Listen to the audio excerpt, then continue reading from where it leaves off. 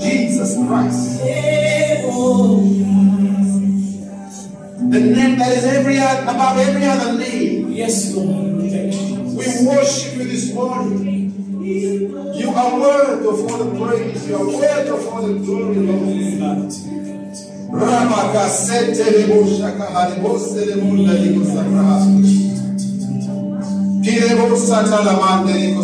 Yes, Lord. We give you praise, we worship you this morning. Hallelujah, hallelujah, hallelujah. Come on, give a clap of praise to the Lord Jesus Christ right now. Come on, you can do better than that. A big shout to the Lord. Hallelujah! Glory! Thank you, praise and worship, for such a wonderful, wonderful time that we had in the presence of the Lord. Saints, I welcome you all in the wonderful name of our Lord Jesus Christ. Hallelujah! It is so great, it is so good to be in the presence of God. Amen. I always think, if you are not here, where would you rather be? This is the best place to be. Hallelujah. Amen. And I welcome you. I want to welcome Pastor Owen, and everyone else who is joining us here. And even those that are joining us from home, I welcome you all in the wonderful name of our Lord Jesus Christ. Let us get straight into the Word of God. Amen. But I think before I do that, let us pray quickly. Thank you, Lord. Father, in the name of Jesus, Yes, we Father. to you, Lord, for this time that we have to be in your presence. Thank you, Lord, for the privilege to be called your children, to be called by your name in the name of Jesus Christ. Father, we have gathered here this morning to hear what you have to say to us. We know that one word from you, Lord, is able to change our lives for good. We thank you, Lord, for this gathering that we have. Thank you for the saints that are connected here and those that are connected at home in the name of Jesus. Father, I pray for the spirit of understanding amongst your people, Lord. That as the word goes to them from you, Father, may they understand your will for their lives. In the name of Jesus Christ we pray. Amen. Hallelujah. Amen. This morning, I want to talk to you about a very important subject. And I want to ask you a few questions this morning before I start. How many ways are there to pray? When you pray, how do you do it? Is there a right and a wrong way to pray? And what happens when you pray? Does God really hear your prayers? And if he does he really answer your prayers? How sure are you? Now, the message today is aimed at answering all these questions that you probably might have had in your mind for a while. And we are going to read, our scripture for today is taken from Matthew chapter 6, from verse 5 to 8. And I think they're going to put it up on the screen as well for you. Now, in this passage, this is what is famously known as the Sermon on the Mount. And it starts from chapter 5 and it proceeds to chapter 6. Now we're in chapter 6 and we are just going to focus on this part of the Sermon on the Mount. These are the words of Jesus. He says, "And when you pray, do not be like the hypocrites, for they love to pray standing in the synagogues and on the street corners to be seen by others. Truly, I tell you, they have received their reward in full."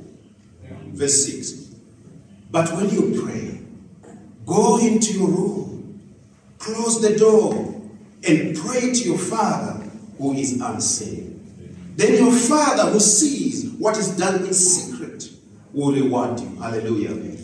"And when you pray, do not keep on babbling like the pagans do, for they think they will be heard because of their many words." Verse 8. "Do not be like them, for your Father knows what you need before you ask him." Hallelujah. Amen. Now, one thing that I have learned through my recent studies of the Word of God is that we always have to take particular care of the word of Jesus Christ. What did he say, really?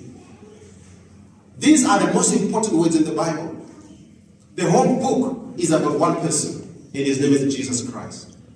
Yeah. Now, in the above text, the Lord Jesus Christ shows us that there are two ways to pray. The right way and the wrong way. Hallelujah. The right way and the wrong way. And this morning I'm going to start looking at the wrong way to pray, or I'll call it the false way to pray. Now, in verse 2, Jesus here says, don't pray like the hypocrites do when you pray. You might ask yourself this question: what is a hypocrite? Who is a hypocrite? Now, a hypocrite is a person who puts on a false appearance of virtue, or a false appearance of religion. Or it's a person who acts in contradiction to his beliefs. Or you can actually say a hypocrite is a fake person. You remember Paul talks about what he calls false brethren. We don't just have false preachers, false apostles, false prophets. There are also what are called false brethren that are fake. Yeah. Now, in this text, Jesus was making a special mention to the Pharisees. These are what he calls the hypocrites. Now, who are the Pharisees? Isn't it interesting that if you go in the Old Testament, you will not find the word Pharisee. You will not find the word Sadducee. They are not there. Because in the Old Testament, you probably have read that at one time, the Israelites were taken into captivity, into Babylon. At first, they went into Assyria, then Babylon. They stayed there for 70 years. Then they came back. God brought them back into the promised land, into the Holy Land of Israel, after 70 years. And from that period to the time that Jesus came, it's a period of about 400 years. And this time is not in the Bible. This time, God is quiet. God is not talking. There is no prophet in Israel. There is no king in Israel. The Greek Empire came and it fell. The Roman Empire came and Jesus was born during the time of the Romans. And during these 400 years, that is when the Pharisees came. Who were they? They were part of this group that was called the Sanhedrin. The Sanhedrin was some kind of a council that was formed during that time to lead the people. Remember, they were not ruling themselves anymore. They were being ruled by the Romans. But the Pharisees were a group of people that were sort of teaching the law. They were in the tribunals, in the court system of Israel. And these people, because they were teachers of the law, during this time that is normally referred to as the Second Temple period, they loved to be seen by people. They were the teachers of the law, like I said, and they loved to stand in the street corners when they prayed, so that everybody could see them. Now the big question is, why would Jesus have a problem with these people? You know what? God is more concerned about your heart more than your public display of religion. Come on. Hallelujah. Come on. God is interested in things like your heart, things like your motives, your reasons for doing what you do. I remember when I started, when I joined Bible school, and I was talking to Pastor Owen. I don't know if he remembers. His question to me was, why are you going to Bible school? You want to sing in the choir? Why? You want to be in ministry? Why? You want to serve in the church? What is your motive? This is what God is interested in. And this is what Jesus had an issue with when it regards to the Pharisees. Actually, when you check Jeremiah chapter 17, verse 10,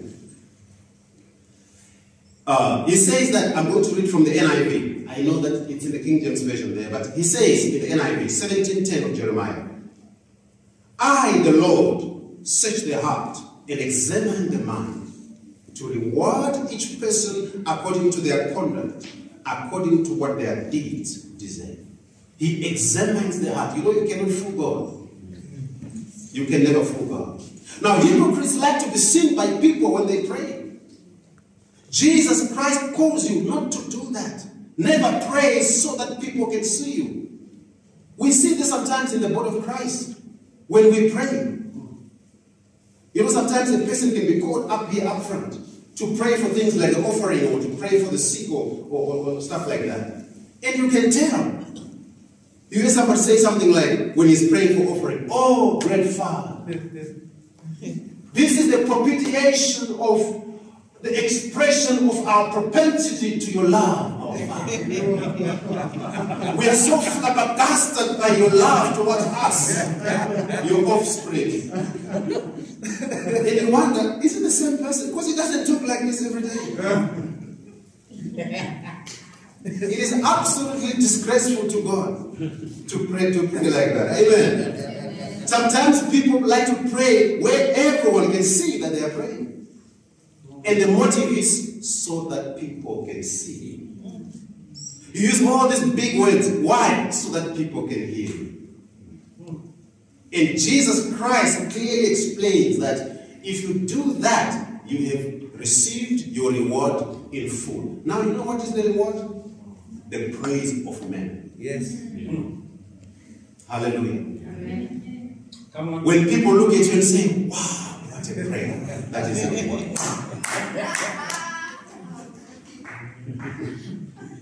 You see? Now, that is bad. Brethren, our Lord Jesus Christ calls us not to do anything to get praise from men. Oh, yes. I would rather get no praise from men as long as I get praise from God. Hallelujah. His praise, his opinion is what really matters. Come on. Not your pastor's opinion. Yes. Not your wife's opinion. Not your brother's opinion. But the opinion of God. Amen. Hallelujah. That is the first thing. Don't be a hypocrite. Don't be a fake Christian. A fake brethren. False brethren. Hallelujah. The second thing that Jesus talks about here in this passage, he says, do not pray like the pagans. Don't pray like the pagans. Now, who are the pagans?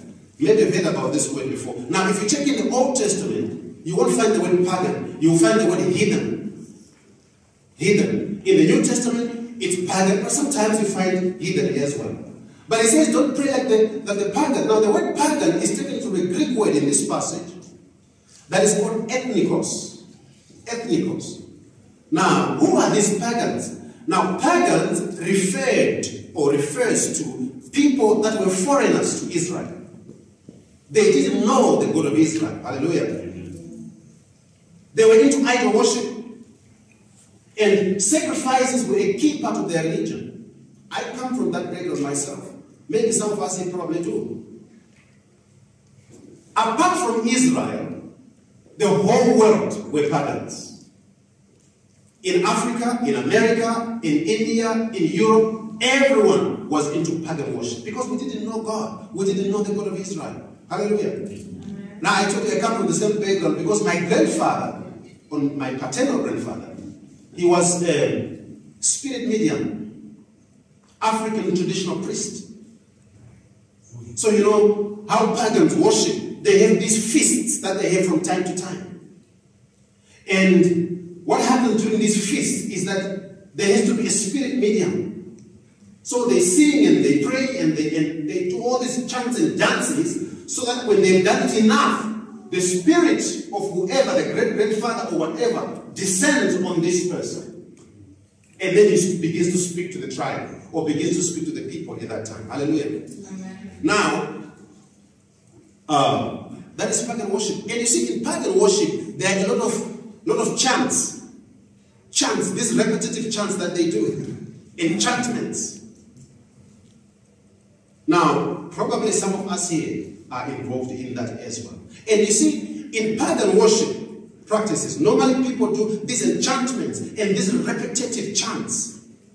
And Jesus Christ says, no, when you pray, don't pray like the pagans. Because if you come from the same background like that, you might want to bring that into the church. And to make matters worse, we do have some Christians as well who come to church on Sunday, but then during the week, They are consulting sangomas. You know what I'm talking about. Yeah. Come on. They are sort of dual religion people. And they bring these practices into the church. And Jesus Christ says, no, don't do that. When you pray, don't make these repetitions, these vile repetitions that are meaningless. You find a Christian praying something like, do it, Lord, do it, Lord, do it, Lord. Yes, Lord. People pray that. Yes, Lord, yes, Lord. In the name of Jesus, Lord. Yes, Lord, yes, Lord. In the name of Jesus, Lord. You see, you are playing. There's nothing you are doing. Hallelujah. Don't use vile repetitions. And when you pray, speak to God like He's a real person. Speak to God like you talk every day. Hallelujah. He is a person. He is not some mysterious being that doesn't have a personality. He has got feelings. He has got ears to hear. Come on. Imagine if your son, your child at home, he wants school fees from you. And he comes to you and he says, oh, Father, Lion of the house. If only you could just give me school fees, Father. From today onwards, I will be a very obedient. Would you make a child like that?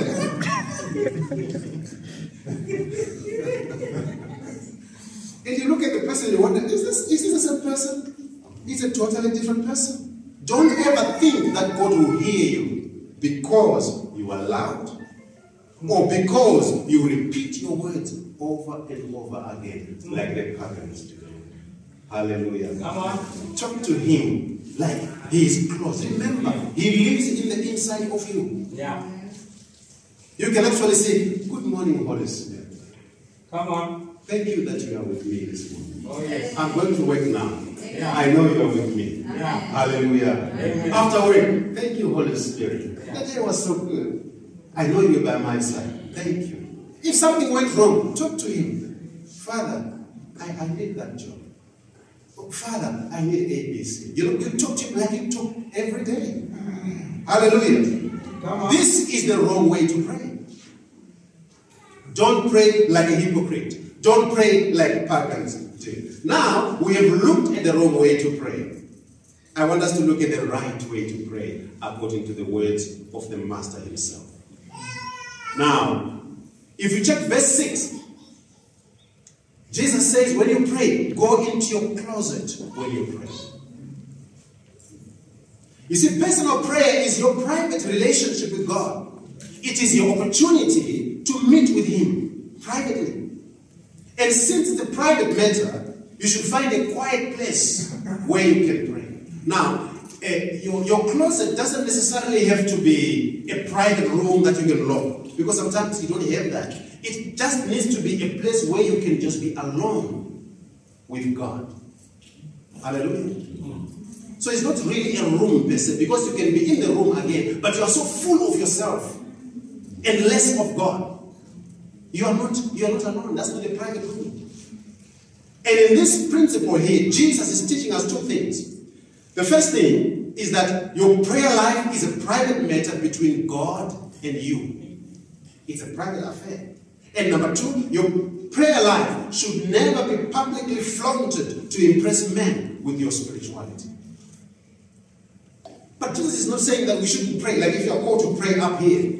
No, He's not saying that you shouldn't do that. No, you can do that. But if you are given an opportunity to pray in front, to sing in front, to worship in front, don't use that as an opportunity to impress people with your skills, to impress people with your vocabulary, to impress people with your words. That's an opportunity for you to speak to God during the meeting. Hallelujah. Amen. And your Father who sees in secret will reward you. Now, this is a sure promise from God. There is a reward when you pray like that. That is the first thing. Secondly, as we look at the right way to pray, remember that your Father knows what you need before you ask Him. He is God, you know. He knows everything. He knows you. He knows your thoughts. He knows your heart. And remember, when you pray, you are not praying to a dead God. We are praying to the living God, who is not only alive, but he is life itself. Amen. He knows everything, including the things that you need and the things that you haven't asked for yet. He knows what you're going to ask for in December 2020. Come on. 2021. You see? So perhaps you may ask, so if God already knows what I want, what I need, why do I need to ask him? Maybe that's the question you ask. You know, I'm amazed at Christians who think that they've got questions for God. You know, Christians who say that when I see God, I need him to answer these questions. I actually have a lot of questions. That question and that question. Let me tell you, brothers and sisters, when you see him, you won't ask anything. That's how big he is. You just stand there and say, yes, sir. Everything that he says, yes, sir. Remember Job? Yeah. Yes, sir. Come on. But you see, if you're asking that question this morning, why do I have to tell him what I need when he already knows what I need? Why do I have to do that? You see, that should tell you that what he's more interested in is a relationship. Come on. Amen. Come on now. More than the gift he gives you. Come on. The relationship between you and him, that's what matters to him. Sure. Now, how do we create that relationship with God? How do we commune with God? Now, if you remember, we were doing Bible study a few weeks ago.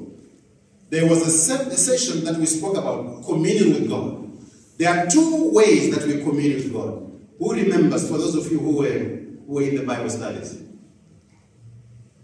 Pastor? You see, the people here, they didn't attend Bible study. There are two ways that you commune with God. Number one is through prayer. Number two is through studying the scriptures. That's what is more concerned with, more than giving you gifts and all that. Now, take for example, many parents who could be here this morning. How nice is it for us to do things for our children when we have a relationship with them? No parent wants a transactional relationship with a child. We all want to be close to our children. And when we are close to them, we love doing things for them. God loves it when we talk to him, when we make an effort to cultivate a relationship with him. Hallelujah. Amen. This should be the number one priority. Pastor Owen, when he preaches here, most of the time he always talks about to be Christ-like, to be close to Christ. It has to be all about Christ, all about our relationship with Christ. Amen. Now, I want to get a third point here as we talk about the right way to pray. Now, this point, you don't get it from the passage that I spoke about. You get it from Mark chapter 11, verse 24. And here, Jesus was teaching about the same subject of prayer. And in Mark 11, 24, he says, therefore I tell you, whatever you ask for in prayer, believe that you have received it, and it will be yours. That is the third point. So my third point is, when you pray, believe. Come on. Hallelujah. Amen. The Bible says that without faith, it is impossible to please God. It's not about tears, you know. It's not about crying. You can cry and cry for as long as there's no faith. That doesn't move God. God is moved by faith. Do you believe when you pray? Now, you probably know that the New Testament was written in Greek. The Old Testament was written in mainly Hebrew and Aramaic. But I want us to look at so you see, these translations that we have, the King James, the NIVs, and so on, were translated from these original manuscripts, okay, that are still there today. So, I want us to look at this verse again. Mark chapter 11, verse 24. From the original manuscript, or the original Greek, what does it say really, and what do those words mean?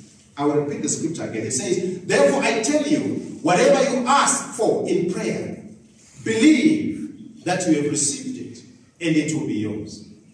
Now, let's look at these words. The first word I want to look at is the word ask. Now, the Greek word that is used there is translated to mean a believer who keeps on asking repeatedly, possibly over some time. You see, so it's not just asking once. You can ask today, you can ask tomorrow, you can keep on asking. Now, I know theologians who say that if you have faith, you only pray once. Ever heard that?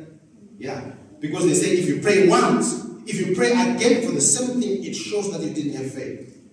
No, that is not correct. That's not the correct interpretation of the Bible. The word ask here, from the Greek translation, it gives a picture of someone who asks again and again and again. You know that scripture that says that knock and the door shall be opened. Ask and it shall be given. The word ask there and the word knock there, they mean continue knocking, continue asking, and the door shall be opened. So you can ask today, you can ask tomorrow, you can keep on asking repeatedly over some time. That is okay. Now, let's look at the second word, which is believe. Because it says, therefore I tell you, whatever I ask for in prayer, believe. What is the word believe? The word believe, it comes from the Greek word pisteo, which means at this point, you stop asking. Now you believe. What do you believe? That God has answered your prayer. You see, so I prayed on Monday, I probably prayed on Tuesday or on Wednesday, for as long as the burden is in me to pray, but at this point, I stop praying. I start believing. What do I believe? That He has answered the prayer. So this is ongoing belief. But the thing I'm praying for hasn't manifested itself yet in the physical. This is how spiritual law works. Do you remember one time when the disciples of Jesus and Jesus were going to a certain place? They passed through a certain area. And Jesus was hungry. And he got to the fig tree. And he was looking for figs and he didn't find the figs. Do you remember that story? What did Jesus do? Who remembers? What did Jesus do? Yes. He cursed the tree. Thank you. Well done. Look and it. He cursed the tree. But you know what happened there? Nothing happened to the tree. I'm sure the disciples who were there wondered, what is wrong with him? He's talking to a tree. And they proceeded. But then tomorrow when they came back along the same way, what had happened to the tree, young lady? Do you remember? Yes. The tree was dried up from the roots. That's what the Bible says. Which means from the moment that the word was given, there is something that started to take place there. That's what happens with prayer. When you pray with belief, you may not see the sign immediately, but something is happening in the spirit. Hallelujah. Before you know it, it will manifest in the physical. That's how spiritual law works. So when you say believe, you stop asking. At this point, you don't ask anymore. You believe now. It's like ongoing belief. It's abiding confidence. Let's look at the third word. So the scripture says, when you pray, whatever you ask for in prayer, believe that you have received it. Let's look at the word received. Now, the word received, it comes from a Greek word called lambano. Now, lambano, it's, you haven't received this thing as yet. But what happens is, you in the physical, but you have received it in the spirit. It's like taking hold of something in your spirit. Which means even my language changes. You know, it's very easy to see if a Christian believes or not. You know what you do? You listen to how he talks. The words that come out of his mouth. Which means if you're constantly complaining about whatever you've been praying for, you actually don't believe that God answered your prayer. Because if I believe that He answered my prayer, it means from this point onwards, my language changes. I begin to talk as if God has already answered, because He has already answered my prayer. Hallelujah. Yes. I'm no longer complaining. I'm now praising God. In fact, that is the last one. It says, will be yours. It's the word esomai. That's the future tense. Now, esomai, it kind of implies that I prayed for something here, I believed for it here, but then I haven't received it in the physical. Then at some point, it's going to come. Now I am believing that it is mine, that it will come. That you see, from the point that I prayed and the point that I received it physically, it means there might be a time gap here. It might take as long as God wants. But in this period between when I prayed and when I received, my faith needs to be working. At this point, I receive that thing. Hallelujah. I'm no longer complaining on this journey. I am believing what Jesus said. In fact, I want to summarize this point that I've just said now in terms of prayer. How do we reconcile this? Mark chapter 11, verse 24, with Jesus teaching about perseverance in prayer. I have 3 points I want to mention here.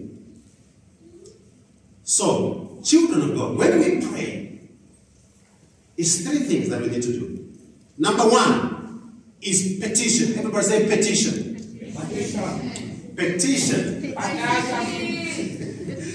Hallelujah. Now, what is petition? Effective prayer, it begins with a God-given burden. You don't just pray. God places the burden on your heart, then you begin to pray. Now, when you pray, you ask, like I mentioned. Maybe you are asking, you are praying earnestly for as long as that burden is there. It means that you may have to travail for some time, praying for that thing, or for some time. You are praying, you are petitioning God, you are seeking His face. There is this thing that you want. You keep on praying, you keep on praying. That is the first part. Now, I'm done praying. You know what happens? The second part, or part number B, is peace comes. Because when I pray and He answers, I get peace in my heart. Yeah. At this point, the burden lifts and God's peace enters my heart. The Holy Spirit Himself gives me assurance in me that I have received whatever that I was asking for or whatever that I was praying for. I don't have the answer itself as yet, but I have the inner assurance that God has answered. Come on. Hallelujah. Yes. And at this point, my prayer tone, it changes. I'm no longer asking. I'm no longer begging. I begin to. Number 3, praise. Everybody say praise. Praise. You see, I have peace. Now I begin to praise God. Yeah. I thank you, Father. Thank you that you answered my prayer. Yeah. Thank you, Lord, that that thing is mine. Thank you that I am flourishing in my ministry. Thank you that the gifts of God are flourishing in me. That is your prayer. Hallelujah. Now, when the burden is lifted and the Lord's presence has come, you stop praying and praising. So we should persevere in these faith-filled prayers until God gives us an answer. And the answer is usually an inner assurance from the Holy Spirit that God has answered my prayer. Hallelujah. Amen. This is how we ought to walk. These are the words of Jesus Christ Himself. I want to conclude this morning. Brothers and sisters, as we have seen from the passage above, there are 2 ways to pray. Which way and which way? Yes, young man? Wrong and for him. Well done. The wrong way and the right way. Hallelujah. And I believe that Jesus is answering, or rather is challenging us this morning to pray correctly. And we should pray in the right way. Look into your heart when you pray. Why do you do the things that you do? Why do you pray the way that you are praying? Are you praying like a hypocrite? Are you praying like a pagan? Or you're praying like a spirit-filled child of God? Choose the right way this morning. Hallelujah. Don't pray like a hypocrite. Don't be a fake Christian. Don't pray to be seen by people, but pray to be seen by God, to be answered by God, because it's only Him whose opinion really matters. Pray like a child of God. Get yourself in your closet when you pray, where it's just God and you, and talk to your Father who sees in secret. Do not pray to be seen by people, but rather pray to commune with God. And when you pray, believe in your heart that God hears your prayers, because He really does hear your prayers. Hallelujah. You know, this is the word of God. And at this point, I want to call all of us this morning. Can you just rise on our feet? These are the words of the Master. The words of Jesus Christ Himself. I want us to get into a time of prayer for 2-3 minutes. And as we pray, I want you to forget about anyone who is next to you. Forget about the preacher. Forget about anyone. You might close your eyes perhaps, so you can focus on your Master. I want you to tell Him what is in your heart. The concerns of your heart. What is it that you require? That's what He's saying this morning. What do you want? Like that leper that was on the well. on the pool. He asked, what do you want? That's what he's asking you this morning. You don't need to scream. Talk to him. What do you want? Let us pray. Talk to him. Tell him what is in your heart.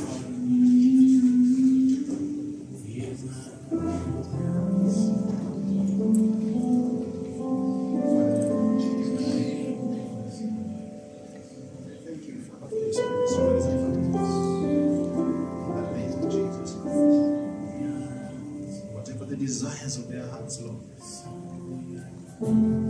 Whatever they desire, whatever they desire, what is their hearts, Lord, in the name of Jesus. You said it in your word. I will give you the desires of your hearts. Your children this morning, they have concerns, they've got needs, Lord. Hear their prayers, oh God. In the name of Jesus Christ. Some may seek healing in their bodies. Heal their bodies in the name of Jesus Christ. Healing, the healing power of God. Some may desire financial breakthrough, Lord. Answer their prayers, Lord, in the name of Jesus.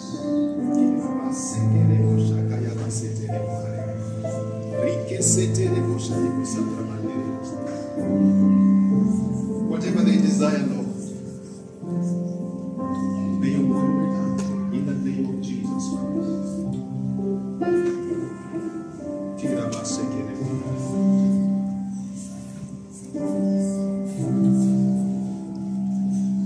Amen. Let's just sing this song together, family.